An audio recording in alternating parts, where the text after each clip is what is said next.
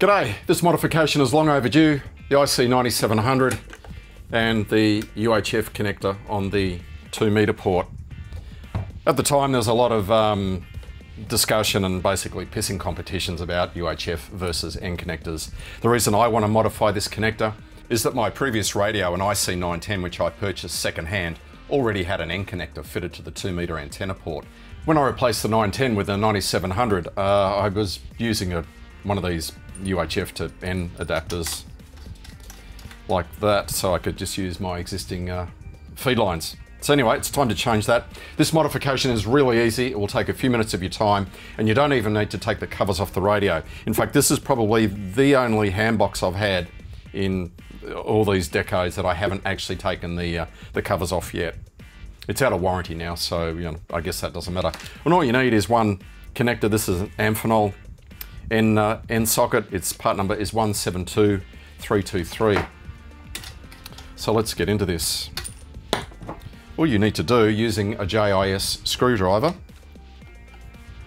unscrew the SO239. There are 2 screws there, as you can see.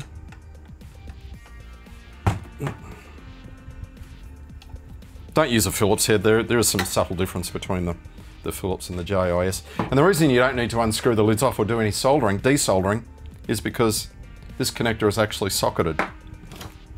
Here's an internal shot taken by Preston Moore. And as we can see, the inner pin of the SO239 actually sits in a socket. In my opinion, this modification is best done with the radio just sitting in your lap like this. And from here we can see that U-clamp for the inner pin I was just talking about. And we want the inner pin. I think it's easier if you sort of come in from the top. If you could imagine this, come in from the top and it just sits in place. Like that.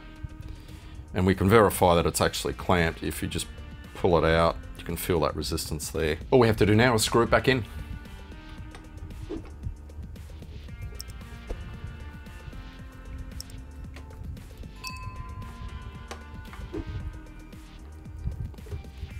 There we go, job done. And I don't need this bloody adapter anymore.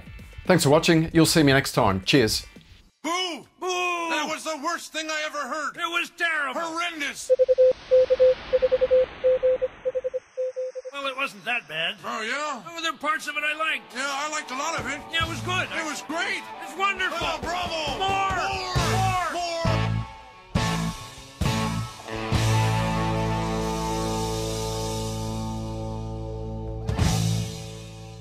Now can I say it? Yep. Go away! Scram! Get out of here! Get out of here! Skedaddle! Go away! Ham's gray! Well, come on. All right.